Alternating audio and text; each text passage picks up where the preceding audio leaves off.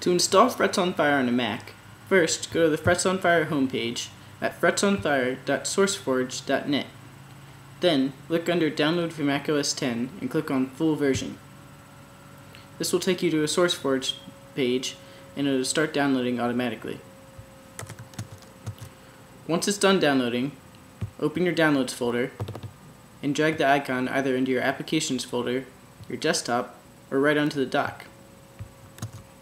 Once you've done this, go ahead and click on the icon. Now the first thing you need to do is go into Settings and then Key Settings and make sure the keys are the way that you want them. I've set the pick button for F10 and left everything else the same. Now, go to System Preferences, Keyboard and Mouse, and make sure that this button is checked. Use all F1, F2, etc. keys as standard function keys. Otherwise, you'll have to hold down the function key the whole time. Now, plug in your keyboard, or turn on your external keyboard, and hit Enter. Choose a song, then hit difficulty, and you're ready to shred.